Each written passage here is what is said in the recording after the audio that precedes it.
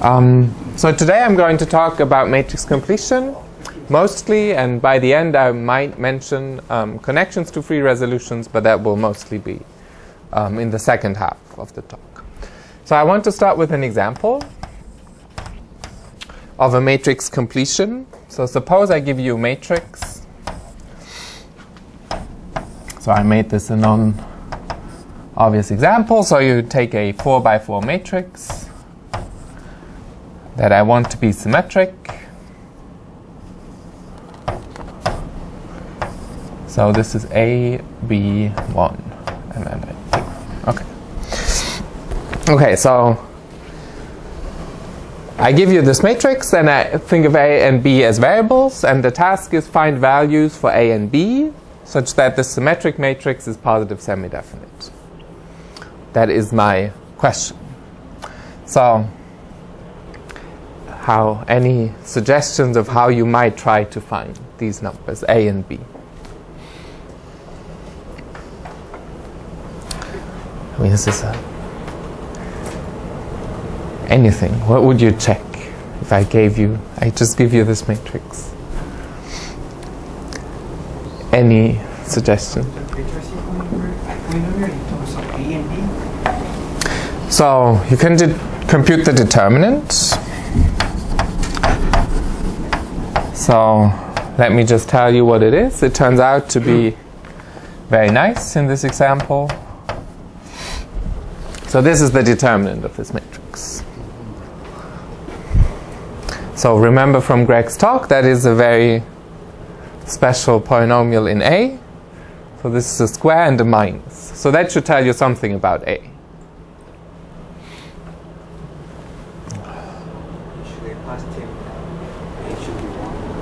A should be 1, right? If you choose anything but 1, then this will always be a negative number.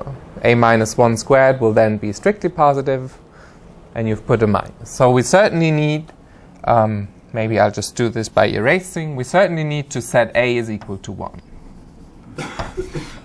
So that's sort of the principal minor characterization of positive semi-definiteness. If the determinant is negative, then it must be some negative eigenvalue, because the determinant is the product of the eigenvalues. Okay, and B, you can do a similar trick if you look at this 3 by 3 block, and you will find that B must be equal to 0.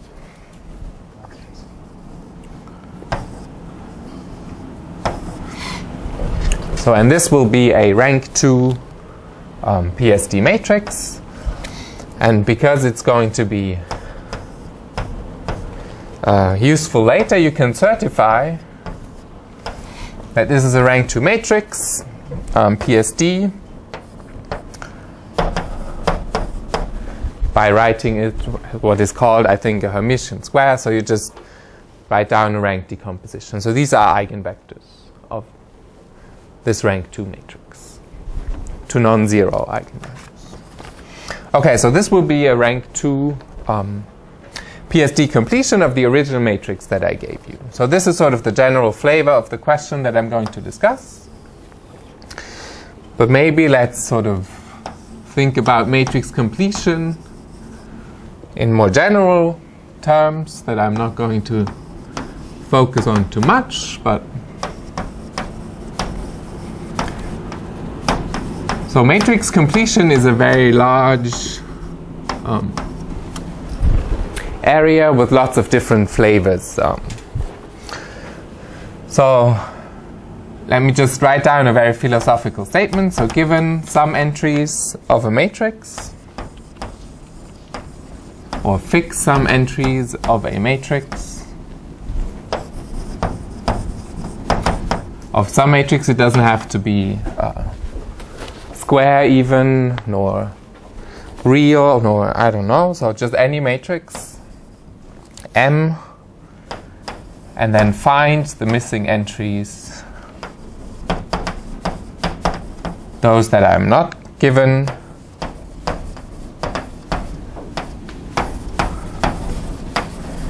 and then there are very different constraints, so such that M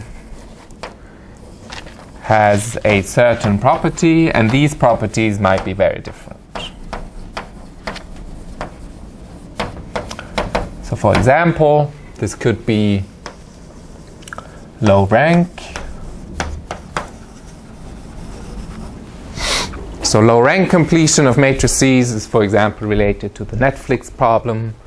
So if you have a huge matrix where every viewer rates the movies that he's seen, then you assume that these that your preferences are governed by only a few sort of variables.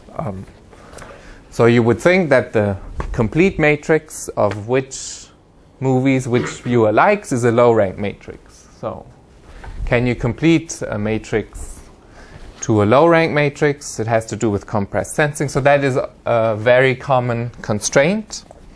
And low rank, it's very difficult to say exactly what low means and how you would compute a low rank matrix. The constraint that we are mostly going to focus on today is you want the matrix to be positive semi-definite. For that you need sort of, to make sense of this, the matrix needs to be symmetric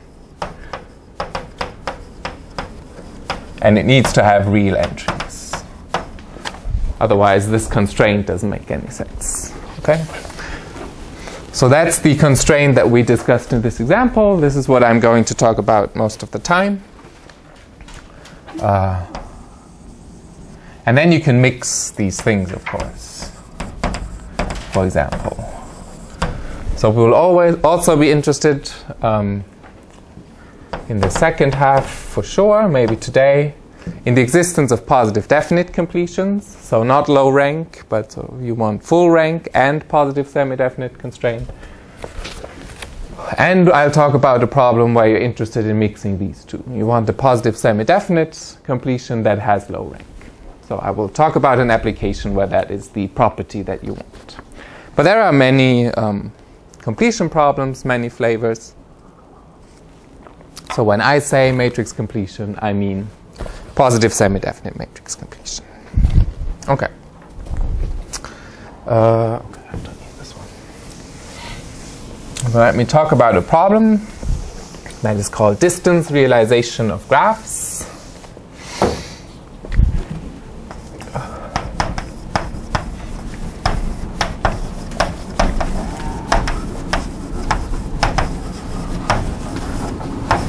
That has to do with finite metric spaces. So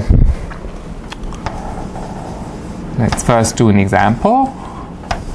So suppose I give you a graph, finite simple graph, and I weight the edges. So I assign to every edge, maybe I need to number them. Then I assign to every edge a length. So suppose I want square root 2, 1, square root 2, and this one I want to be 2 minus square root 2. And now my question is, can I find vectors and assign vectors to every vertex? So I want 4 vectors in some Euclidean space, such that the edge weight is the distance between, so the weight of edge 1, 2 is the distance between vector assigned to 1 and 2. So you want to realize the edge weights as pairwise distances of vectors in some Euclidean space.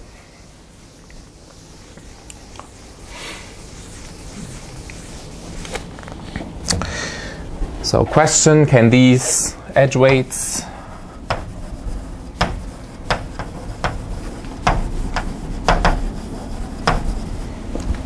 be realized as the pairwise distances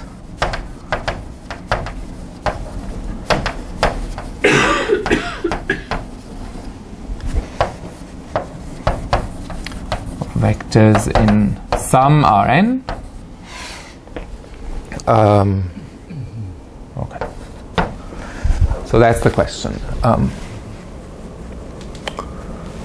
So it's not too hard to see that in this case, if I have 4, it's basically trivial, right? If I have 4 vertices, then if I can do it at all, I'll be able to do it in R4.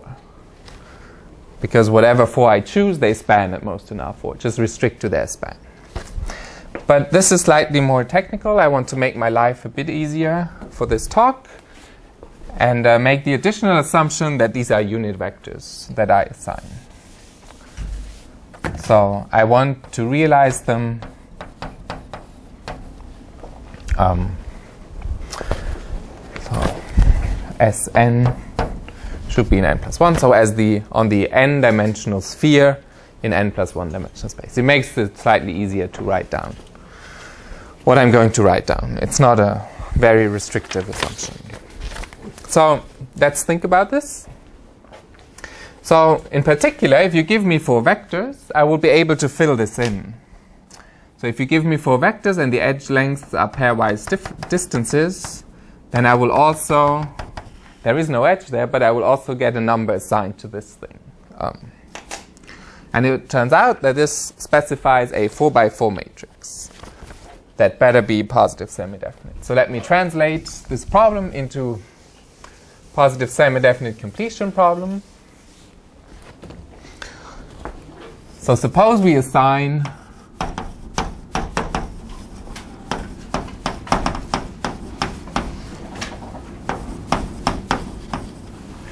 four vectors.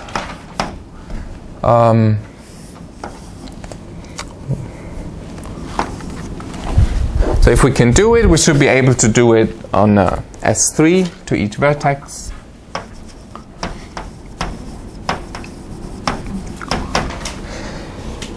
And so I want to compute the pairwise distance.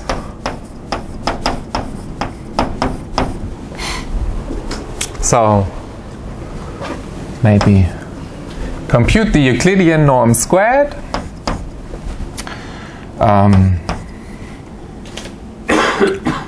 So I'll just compute the inner product.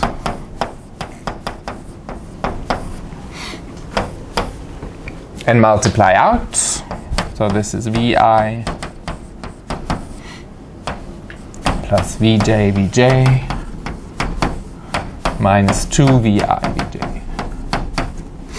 Or in other words, this is the norm of Vi squared plus norm of Vj squared minus 2 times the inner product of the two. So I want to, so I've picked vectors on the unit sphere, so this is the same as 2 minus 2 times Vi Vj. So computing the pairwise distances with the restriction that I know the norms of these vectors, they are equal to 1. Computing the pairwise distance is the same as computing the pairwise inner products. And this may remind you of what is called the Gram matrix of this problem. You've seen it before. So what I'm going to do, so given edge weights,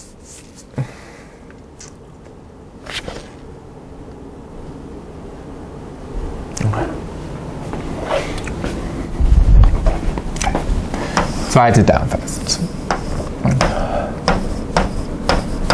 So these are column vectors, so I guess this should be. So I'm going to build the following matrix.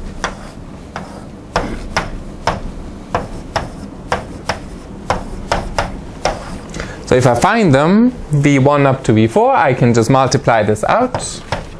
This is called the Gram matrix. So what I will see is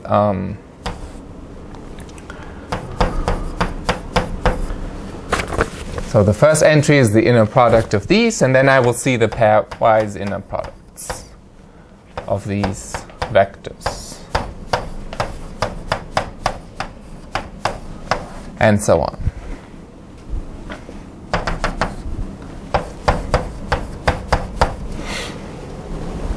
So I will not write everything out, but you get this matrix, and you can compute these numbers in terms of the specified edge weights. So this is the weight, I don't know, I think they're called rho ij.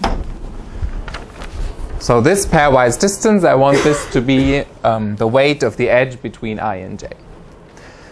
So I can solve for Vi Vj.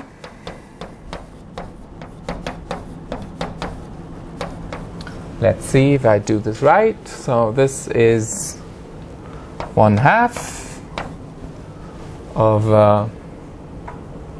plus minus 2 minus rho ij.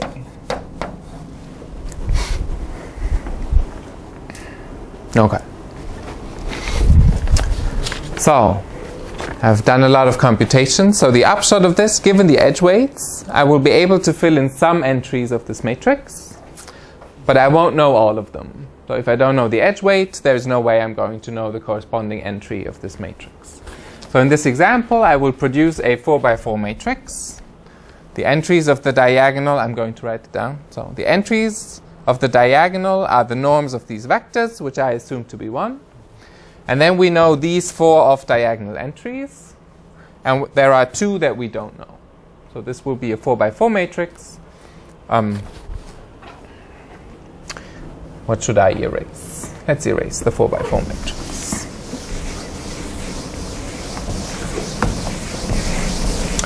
So in this example, what I would write down is 1, 1, 1, 1, and then let's see. So the 1, 2 entry will be, so the edge weight is square root 2, so this is 1/2 2 minus square root 2. This is that thing is squared as well, because it's... Sure. Yeah. You need to take the square root of this. No. What I mean, you need to square the edge weight. So, yes, there we go. So when you start with root 2, you will get 0. Yes. This one squared. So this will be 0. Okay? So this was complicated to say you put a 0 there. Okay. So the same is true for the 1, 3 entry because the edge weight is the same. So 1, 3 is this one. Just put a 0 there. It looks non-symmetric. Yeah. Symmetric. Okay, and 3, 4 will be, let's maybe do 2, 3 first. 2, 3 is slightly ugly. Let me just see what, it's 1 over square root 2. This is not aligned properly.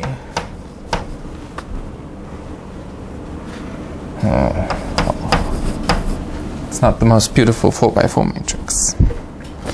So these I won't know. I won't be able to fill in because I don't know the edge weight of 1, 4 and 2, 4. They are not edges. And this one will be 1/2, 1/2. So this is the partial symmetric matrix that I get from this weighted graph. And this weighted graph will have a realization if and only if I can complete this to a positive semi-definite matrix. So I need to be able to fill in the question marks, which will give me the distances of 1, 4 and 2, 4. Did that make sense? Any questions?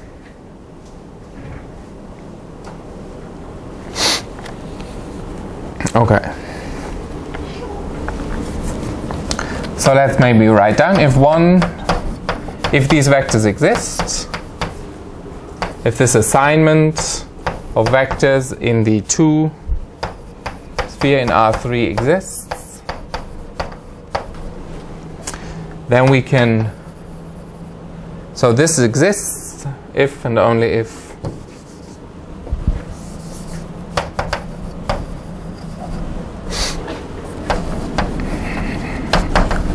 let's call this matrix M. M has a positive semi-definite completion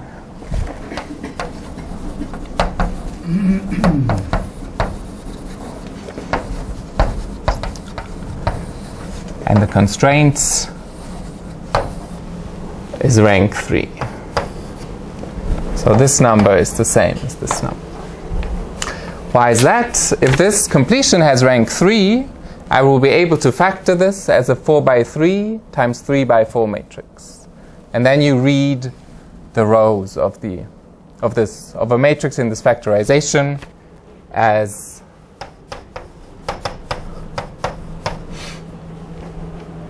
the vectors v1 up to v4.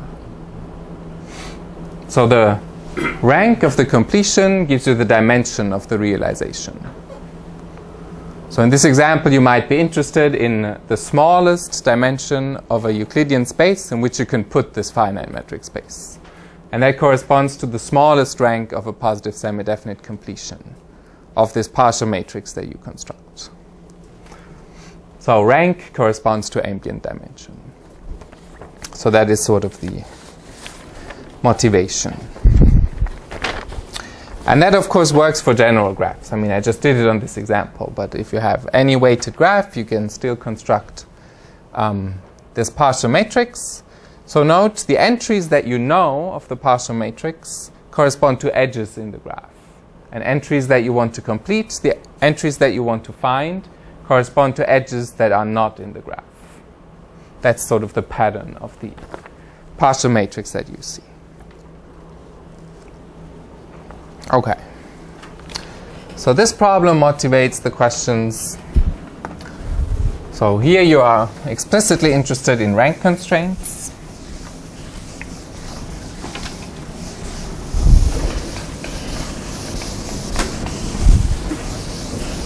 So for example, you can ask the question, why should that matrix become either semi-definite? so by the way that I constructed it, the rows of this A will be the vectors that you assign to each vertex. But this is a real matrix times its transpose. This is always a positive semi-definite matrix. Right? This is a sum of rank 1 matrices if you multiply this out. So the rank 1 matrices are the inner products of the correct things, of the columns with the rows. So this is always PSD. It's also easy to see, right? If you multiply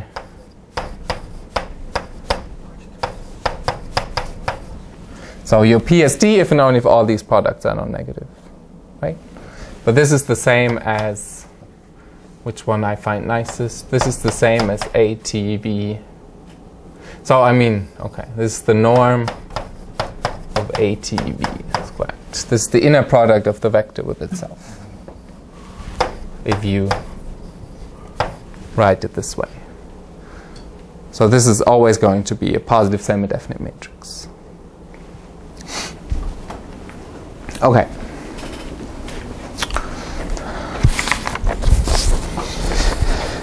Questions you may ask. So given a weighted graph, maybe just ignore the weights. If you're just given the graph, you can ask, you might be interested in the smallest rank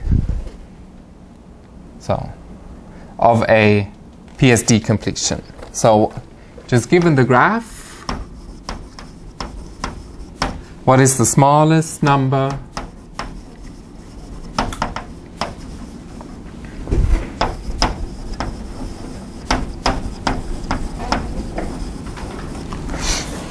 such that every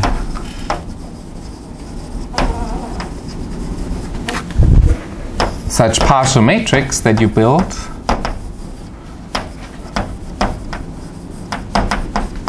that has a completion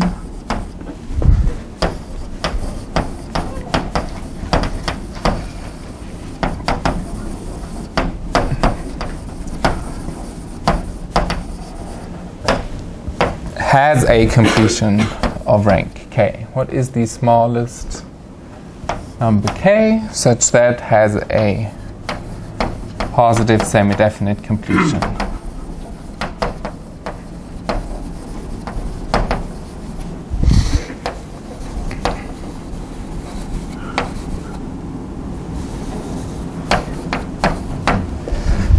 So no matter, so what this number means is if you assign edge weights and it's realizable, then sometimes you will have to go up to Rk to realize this finite metric space.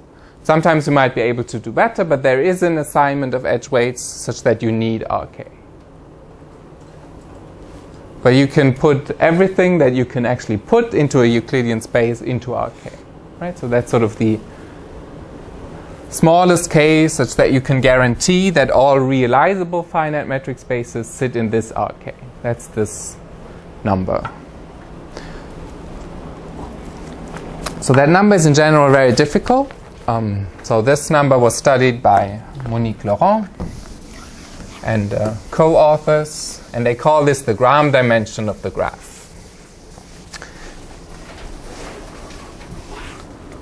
This thing is called Gram dimension .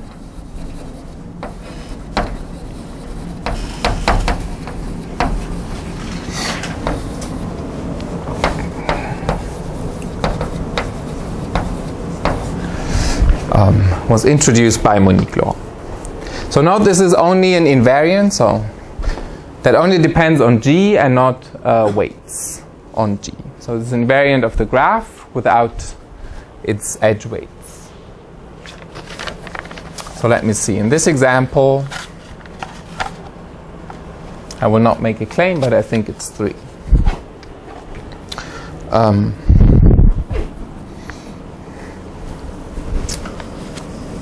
So maybe another question you might be interested in. So I might relate this to a sum of squares problem in time. Okay. Another question you can ask, I will discuss today. So given the graph, how do you know if a matrix has a PSD completion? What is the set of completable matrices?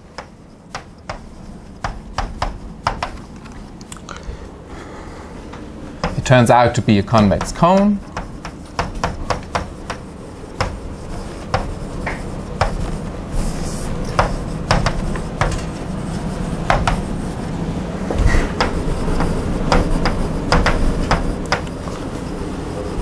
That have a positive semi-definite completion.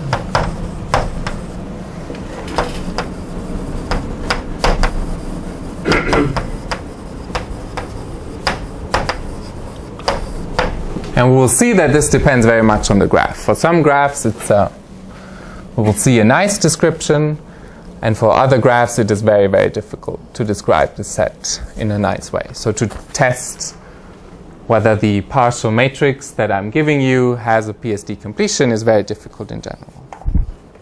Okay. And then, of course, you may ask,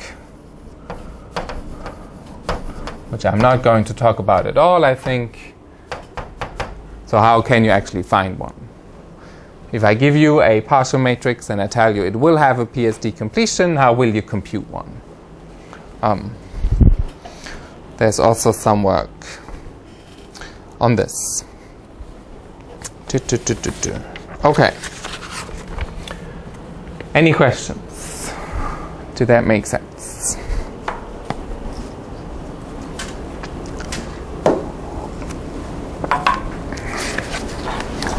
So I will this convex cone can be related to the sum of squares? Yes, that's what I'm trying to. This is what I will focus on. Okay. This question for today. I will reinterpret this in terms of sums of squares, which will still not necessarily give you a good way of testing membership, or not necessary.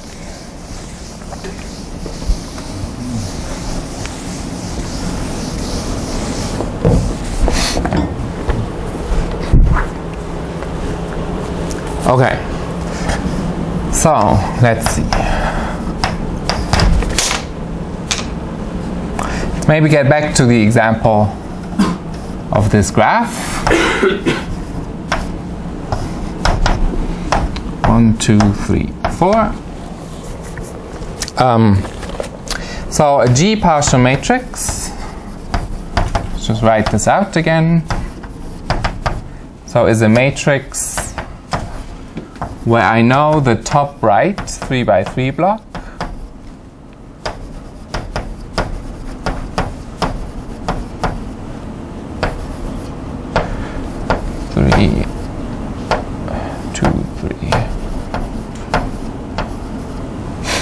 I always know the diagonal, and then I also know this entry.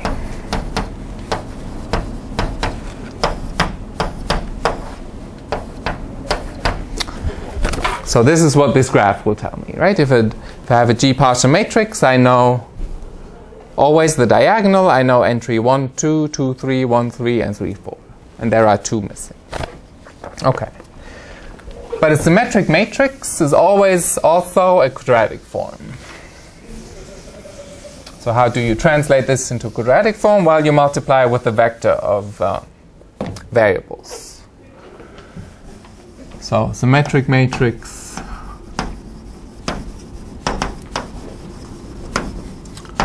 is the same as a quadratic form.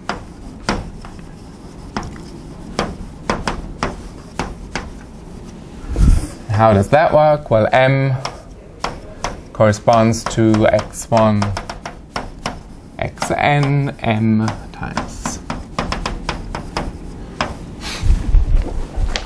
So also a partial matrix will give me a quadratic form, but there are some monomials that don't have a specified coefficient. So if I translate this matrix into quadratic form, I will know the coefficient of x1 squared, x2 squared, x3 squared, x4 squared, and then x1, x2, x1, x3, x2, x3, x3, x4. But I will not know the coefficient of x1, x4, and I will not know the coefficient of x. Did I draw this right? Yes, okay. x2, x4. Okay. But that's the same as saying I know, so not knowing some coefficients is the same as saying I know this quadratic form modulo some ideal, or modulo the linear space of quadratic forms that have any coefficient. So why is that? Well, let's just write down. So having a 1 in this spot means this corresponds to this quadratic form. And not knowing the coefficient means I read the quadratic form modulo this monomial. Then I can put anything there. So a G partial matrix for this G corresponds to a quadratic form modulo the span of the 2 things I don't know, 2, 4. So modulo these 2 monomials, I know the quadratic form.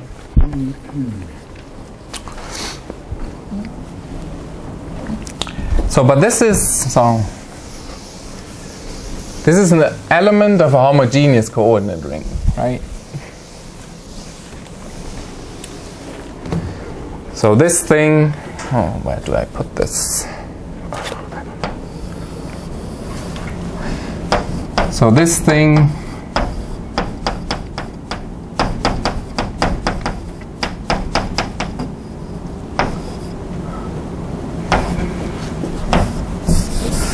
so for an algebraic geometer, that is the same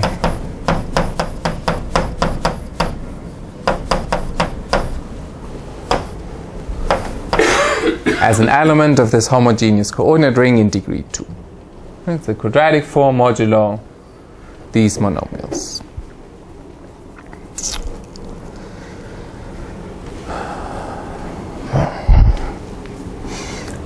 So this is the homogeneous coordinate ring.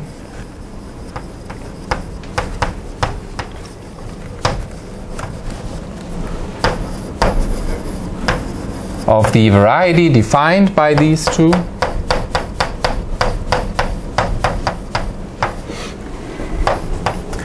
So this will be in P3. We have 4 homogeneous coordinates. And in this example, the variety is also very easy to write down. So if you want both of them to be 0, then x4 is equal to 0 is one solution. That's a linear space.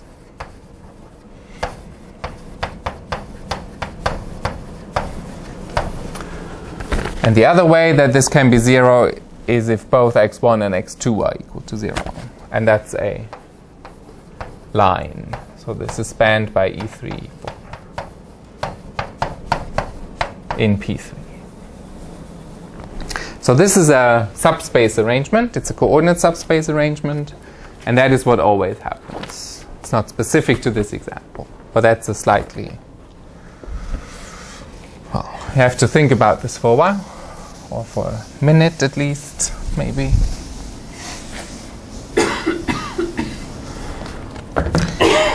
Okay, so what is the set of completable matrices?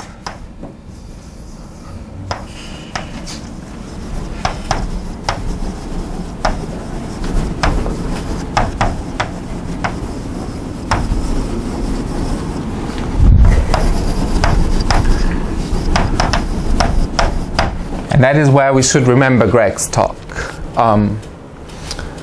So a positive semi-definite quadratic form is the same as a sum of squares of linear forms. But if I have a sum of squares of linear forms and I read it modulo an ideal, it's still a sum of squares. So having a positive semi-definite completion means I can modulo this ideal, write it as a positive semi-definite quadratic form. So there's a positive semi-definite quadratic form representing this element in the coordinate ring. And that is a sum of squares of linear forms in the polynomial ring as a quadratic form. But that will still be a sum of squares modulo the ideal. So the cone of completable matrices is the same as the cone of sums of squares in this coordinate ring.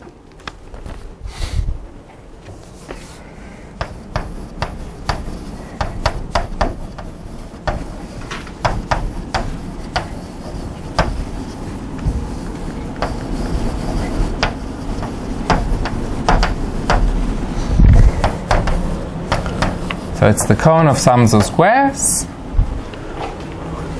on this thing, which I will call xg. This will always be a coordinate subspace arrangement that I will talk more about. So having a positive semi-definite completion is the same as being a sum of squares modulo the square-free monomial ideal that I get from the graph. Okay. So it's particularly nice if sums of squares are equal to non-negative polynomials. That is sometimes true and sometimes not true.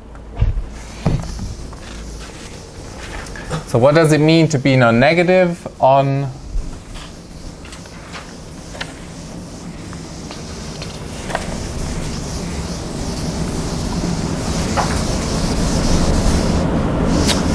let's keep the subspace arrangement. So what does it mean for a quadratic form to be non-negative on this coordinate subspace arrangement? Do you have any opinions? So let's maybe just write this as A.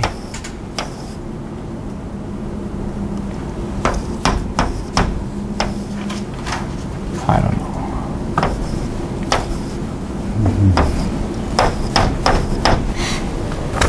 So this is a partial matrix, right? I've written it in block form because I'm lazy. So what does it mean for this partial or for this quadratic form to be non-negative on this subspace arrangement? Maybe I should be a little bit less lazy.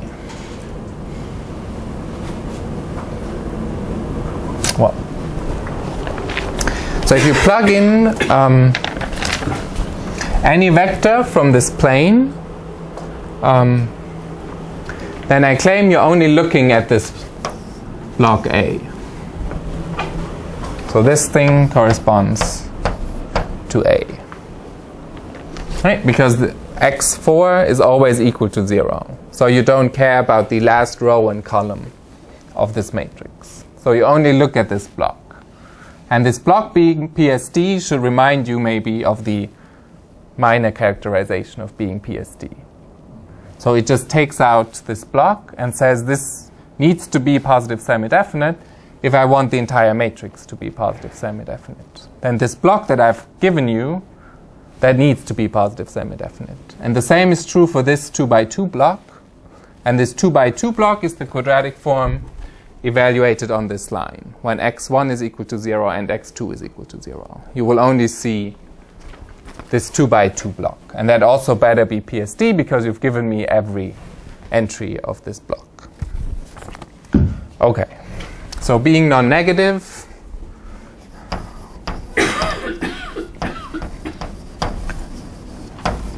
on xg corresponds to the principal minor characterization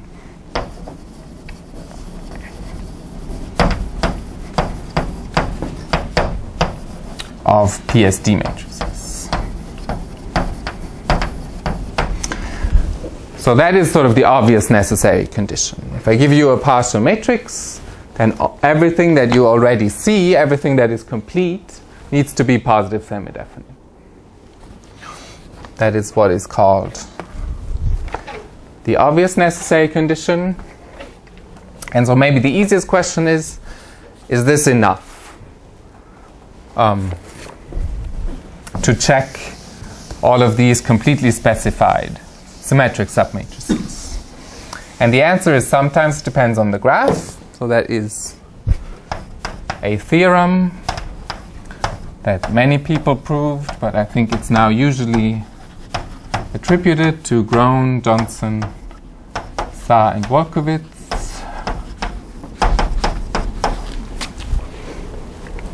So it says that the obvious necessary condition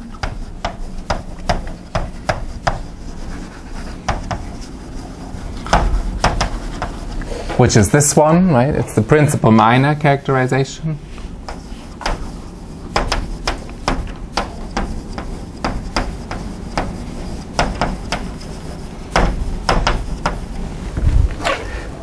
This is sufficient to guarantee the existence of a positive semi-definite completion if and only if G is a caudal graph.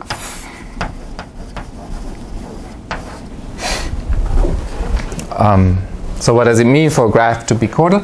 So again, all of these answers that we like should be in terms just of the pattern that you see.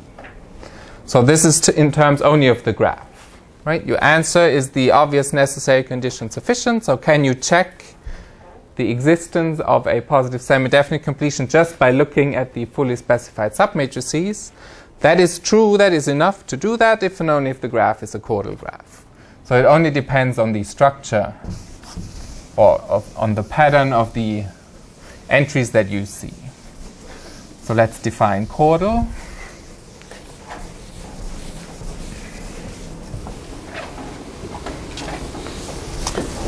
So a graph G is caudal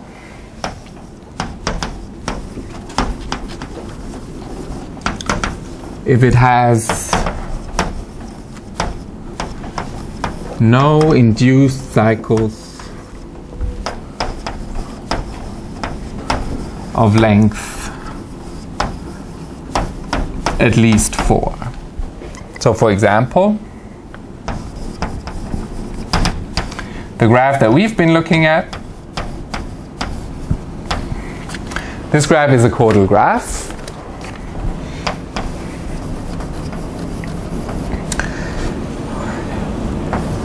And the most typical, the easiest examples of non-caudal graphs are just cycles. So this is not caudal.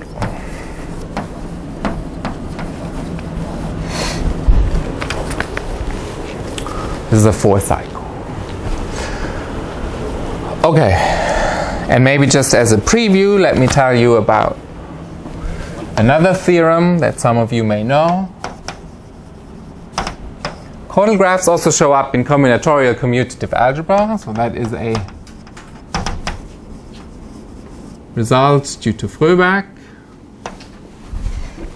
I think curiously these two theorems were proved in the same year, or published in the same year, or at least almost. Okay, so what does it say? So it says that so G is caudal. The graph is caudal if and only if